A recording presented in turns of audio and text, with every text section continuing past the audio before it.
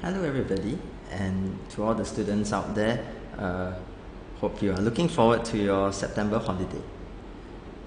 Now, for today's video, we are just going to talk about something that a lot of us love to do, and I did it a lot as a student, which is to guess answers.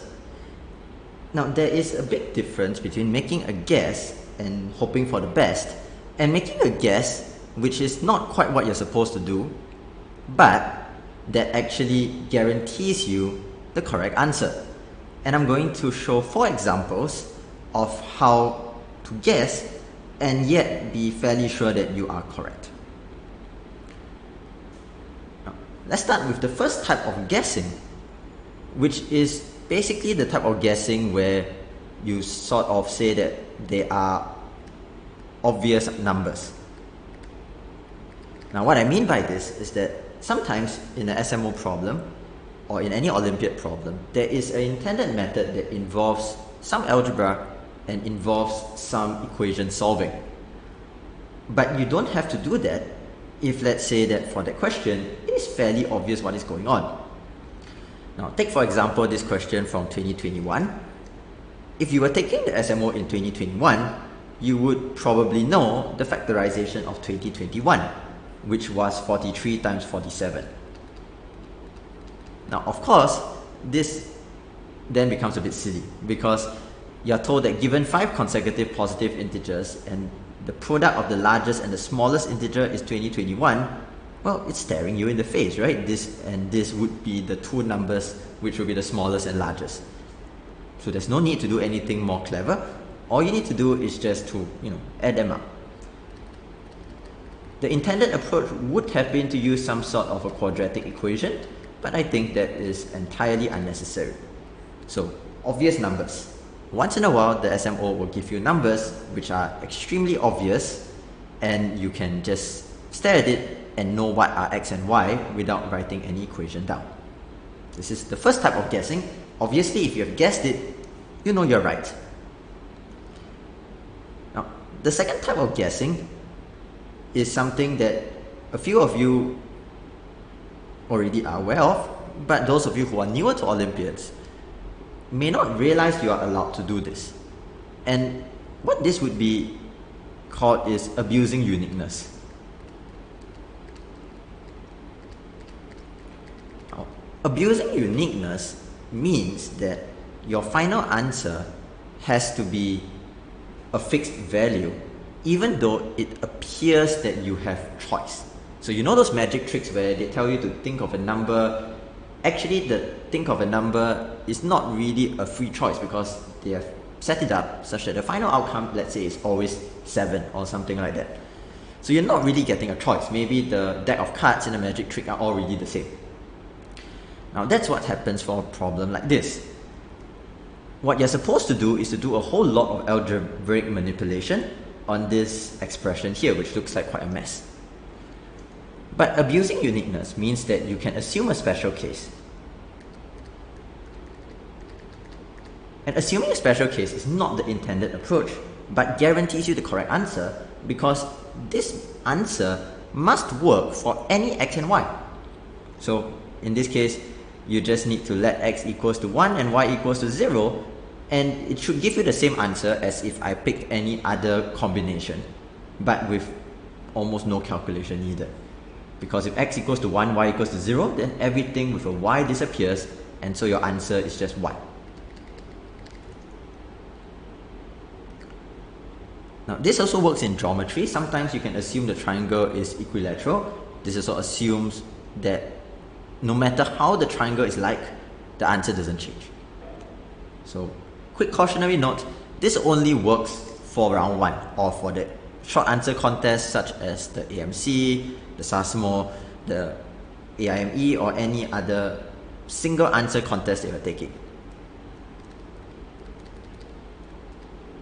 So please do not try to give this as a proof.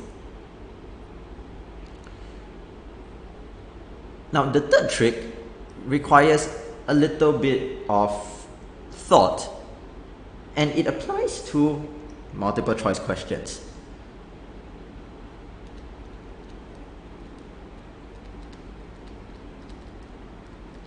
The AMC is coming soon, so this is very pertinent to contests like the AMC. Sometimes the options which are given have a little bit of quote-unquote vulnerability in them. What I mean by vulnerability is that you don't need to solve the whole question in order to be able to single out the option that is correct. For this question here, the intended solution is to actually draw a graph.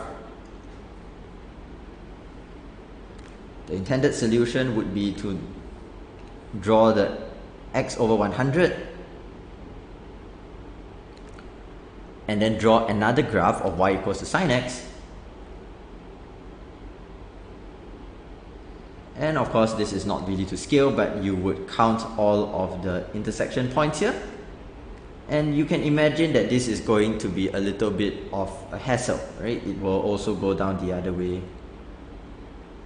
So, not drawing this to scale at all, but you would count it and you would go by, okay, each cycle of 2 pi, how many intersections are there, count how many cycles there are, count how many intersections per cycle, and so on and so forth. There is, however, a very simple trick here. And the simple trick lies in the fact that this is symmetric. Here you have got 0 as a solution, because when x equals to 0, sine 0 is 0, and 0 over 100 is also 0. But because the graphs are symmetric, it means that all the other solutions are going to come in pairs. What does that mean? Well, it means that if all the solutions come in pairs, you will expect an odd number of solutions, because the number of intersections corresponds to the number of values x, such that these two are equal. So the method asks you to use a graph. But you don't even need to use a graph. You could also just have simply said that if x is a solution, then minus x also will be a solution. And so therefore the only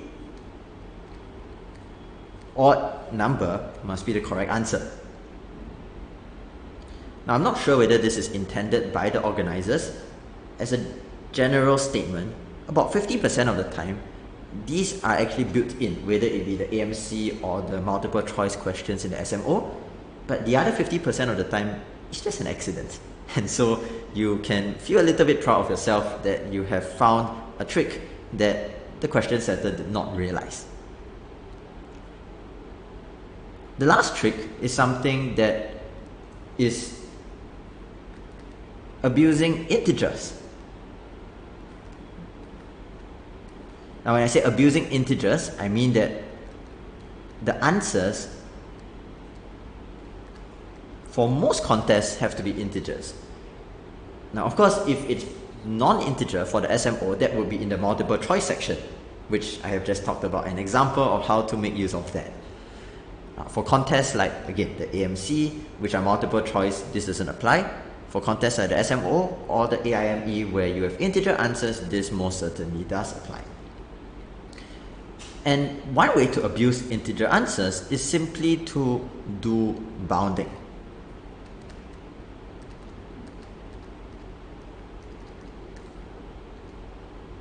Now, bounding means that all you need to do is to estimate, and sometimes it's pretty obvious how big or small it can be. Now, take for example this problem here.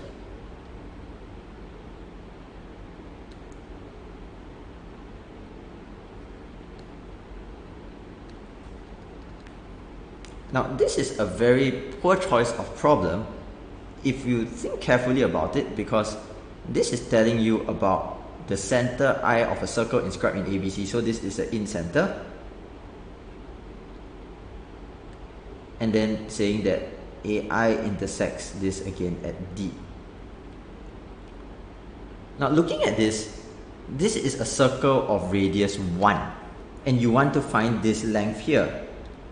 Now obviously, this is going to be more than 0. It's a line. it is also going to be less than 2 because the diameter is 2 and this is most certainly not a diameter. So if it's more than 0 and less than 2, that means that the length must be 1. That's the only integer possibility. Alternatively, if let's say that we wanted to abuse uniqueness, we could also assume that the triangle is equilateral. That would have been abusing uniqueness, which was what I mentioned in the second example.